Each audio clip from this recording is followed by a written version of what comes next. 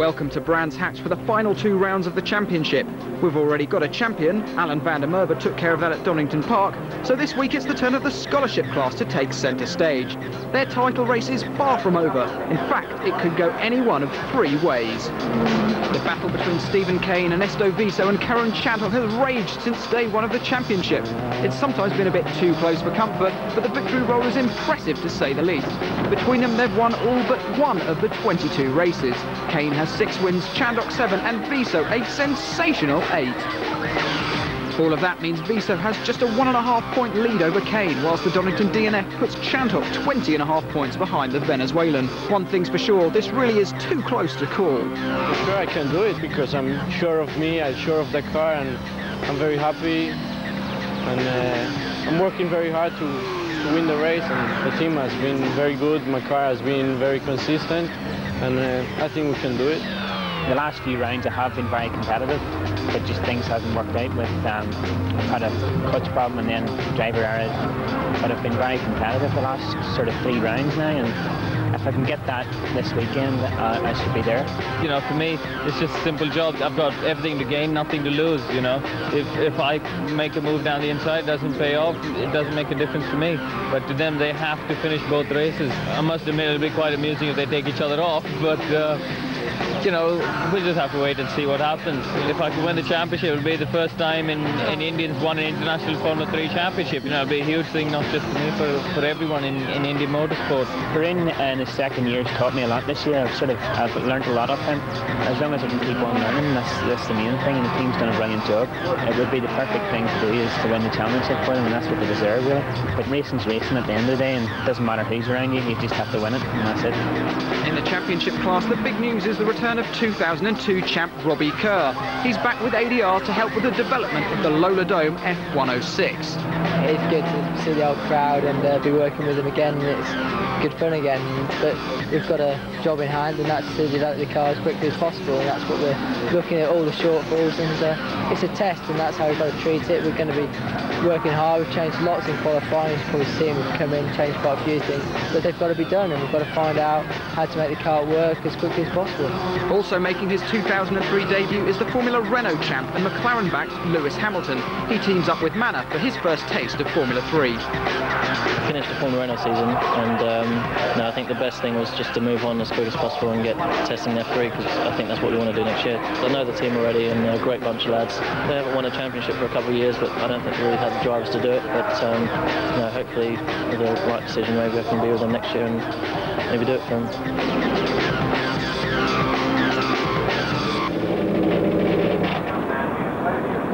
It's the penultimate round and Nelson Piquet's on pole, but that's not always an advantage here at Brands because of the notorious dip in the circuit.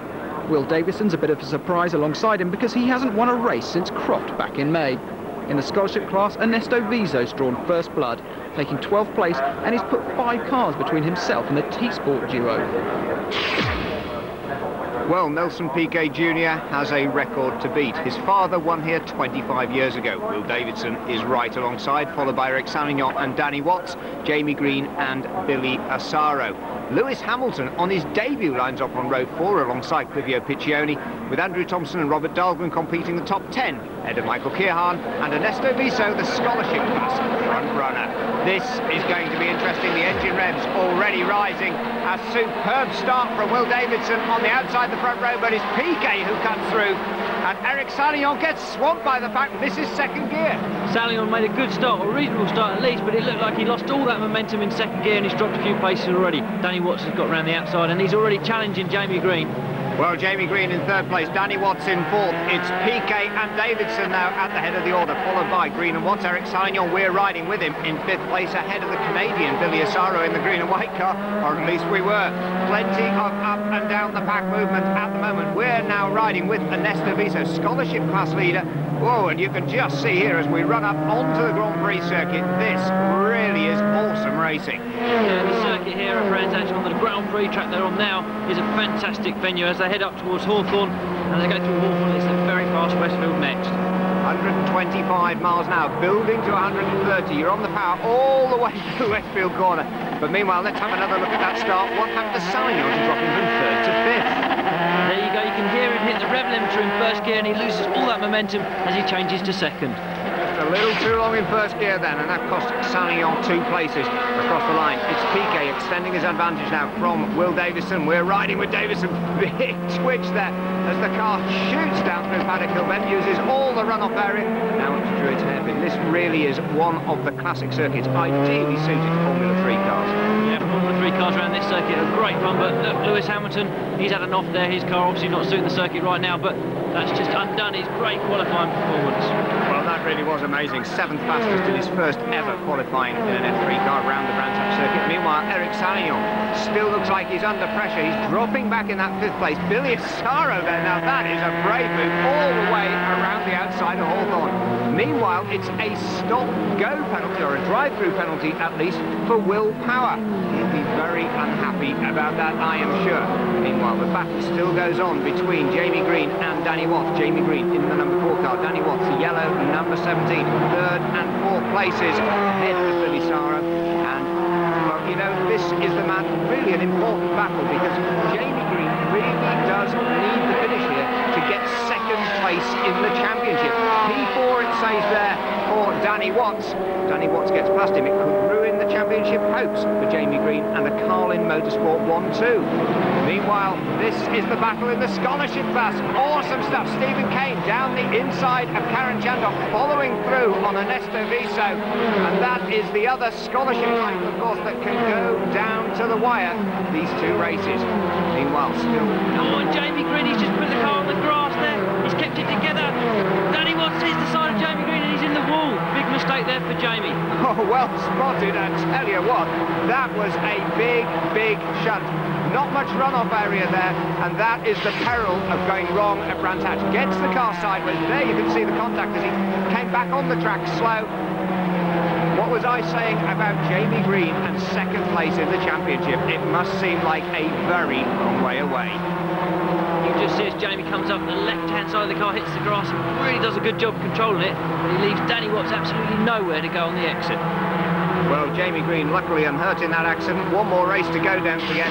Of course, at the head of the order, Nelson Piquet, his rival for that 2nd place in the championship, is still out in front. Meanwhile, a fantastic battle going on here. Robert Dahlgren, Andrew Thompson, Richard Antonucci, Ronnie Bremer, fast as I can say them, battling for 6th, 7th, 8th, 9th, 10th places. Well, there is Jamie Green out of the car. He's going to have it all to do now in the final round of the championship. Meanwhile, this the number 3 car, Michael Kearhan in 10th place, the new champion there, car number 21, Alan van der Merwe, and he is down in 11th place. It's quite surprising. I mean, he has been the man to beat this season, and winning that championship in such style, maybe he's just taking it easy for this last race weekend. Well, this battle's still going on here. The number 6 car of Robert Dahlgren being pursued by Andrew Thompson. Then there's another battle going on, Richard Antonucci and Ronnie Bremer. Then the 2 Carlin Motorsport cars. And there is the number 1 car, Robbie Kerr, with the new Lola Dome car out on a development test. And that's well in the shape of 2004 for the British Formula 3 Championship. Is going to take the battle to the Dalaras, or is it going to be the Dalara drivers fighting among themselves?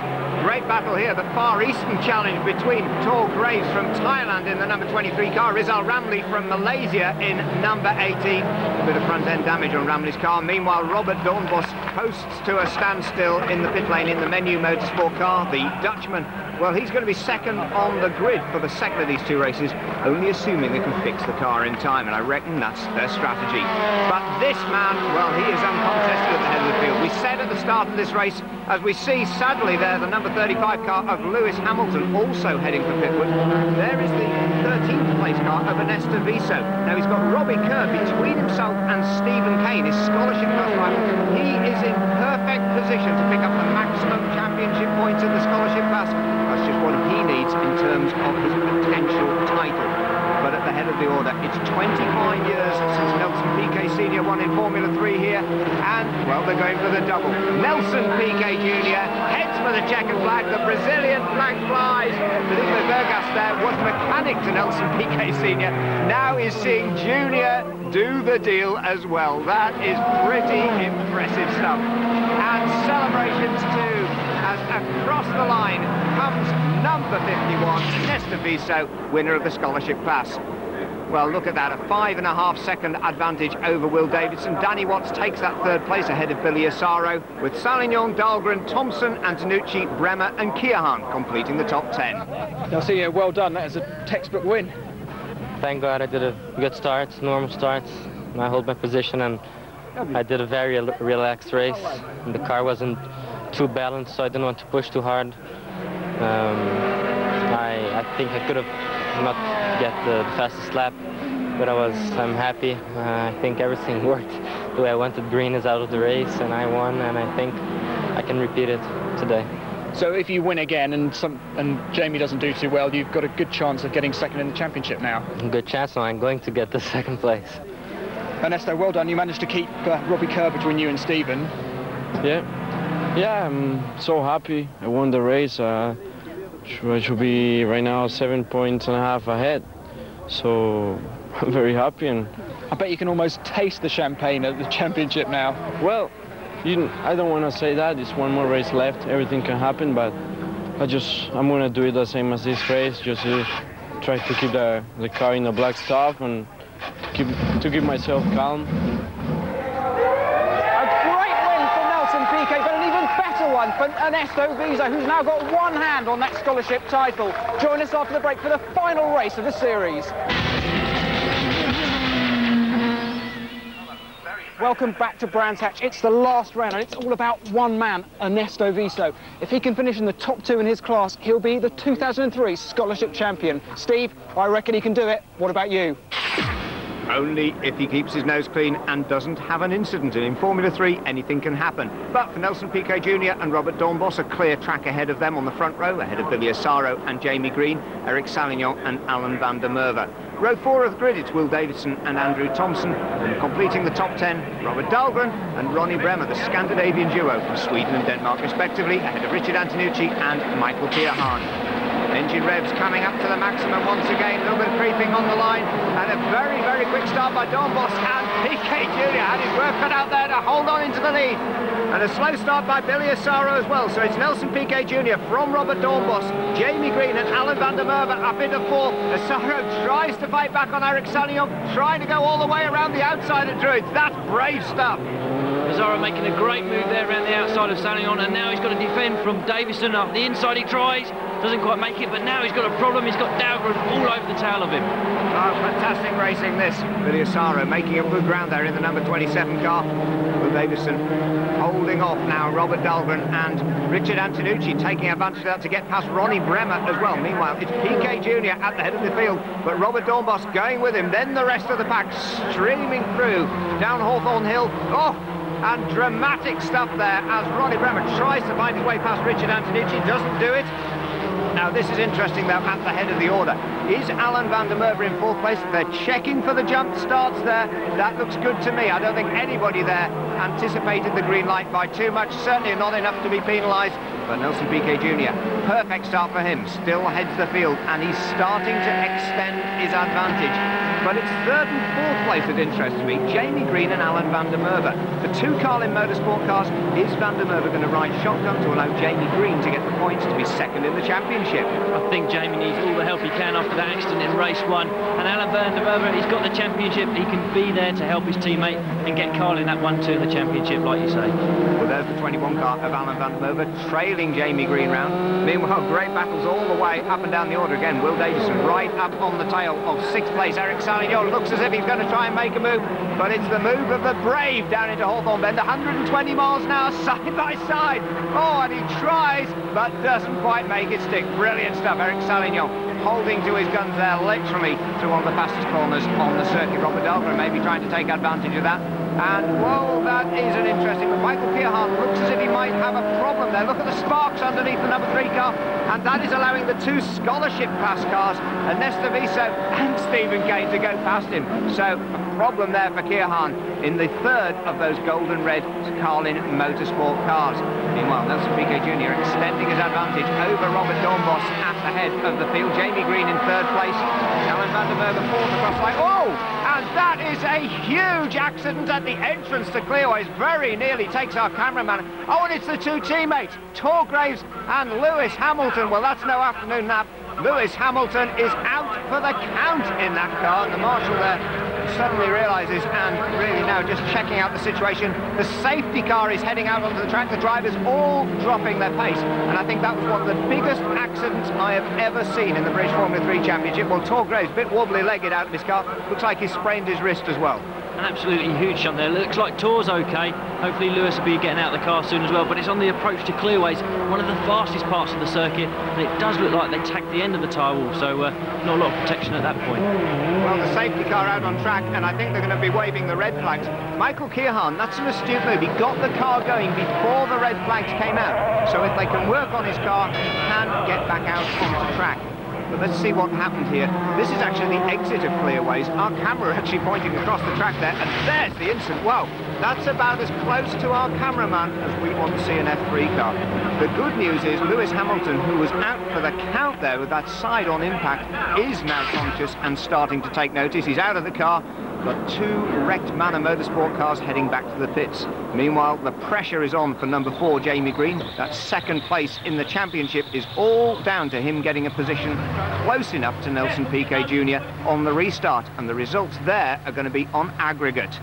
You can see Lewis's car there, loads of damage, a really big shunt, but he's been taken off to hospital only for precaution. So here we have the restart again. Piquet, perfect start, and Jamie's got a storming one with Alan van der Merwe trying to go around the outside. And the real loser in that was Robert Dornbos, and I don't think Alan van der Merwe is going around the outside. He tucks back in right behind Jamie Green. Now, this is interesting. First and second places, Nelson Piquet Jr. and Jamie Green. The rest of the field squabbling behind. Oh, and a wild ride there down the grass. But for Jamie Green, this is perfect. If he sits behind Nelson Piquet Jr., he's going to get second place in the championship ahead of Nelson Piquet. And that is going to be that 1-2 that Karun Motorsport were hoping for. And someone's off down at Graham Hill Bend. It's Clivio Piccione. He's managed to keep the car going. Back on the track, but he's a long way behind the field now. Oh, and this is the scholarship class battle. Now look at the car on the right there. Ernesto Viso's got damage on the front of his car, but he muscles his way past Stephen Kane. Now the two other cars that have gone through there, 3 cars now, they are all in the championship class. So effectively this is still 1-2. But what a fantastic dogfight all the way up and down the order. And don't forget, this is all going to be set on aggregate. Now this is where the damage on the front of Ernesto Viso's cars come from. Oh, a slider through its hairpin and bang into the back of Danny Watts. And look at the front wing, that's all been knocked disarray. And I'm just wondering now whether Viso can hang on and get those championship points he needs for that scholarship title. Otherwise it will go to Stephen Kane. And this is the battle for 6. Will Davison is trying the outside line on Robert Dahlgren. Doesn't quite make it. Oh, the same's going on for the scholarship class. That is Stephen Kane trying to get around the outside of the sparking Ernesto Viso. And Karun Chandhok is there. Look in the rear view mirrors. Karun Chandhok's trying to get down the inside of both of them. He's got 2 wheels on the grass. Oh, this is awesome stuff. And there's contact. Ernesto Viso, Stephen Kane tangle. Karun Chandhok goes through on his own. I don't think Chandhok will get the championship points. My guess is Ernesto Viso sitting in the gravel trap there with car 51 is going to be crowned champion in the kitty litter. On board now with Ernesto Viso. He's got loads of damage on that front wing. He's got Chandhok down the inside. Stephen Kane is trying to come around the outside. Bang, straight into the side of it. I think the damage is stopping him turning in, but maybe that was a professional foul, because he knows he's going to win the championship. Well, I wouldn't necessarily say that, but there again, names like Schumacher and Senna have been involved in similar incidents. There's certainly no friendly conversation between the two championship rivals. It's Karun Chandhok across the line. He is going to get the class victory here, but that is not going to be good enough for him to become champion. Ernesto Viso is going to be the scholarship class winner of 2003. Good run though from Karun Chandhok, staying out of trouble there.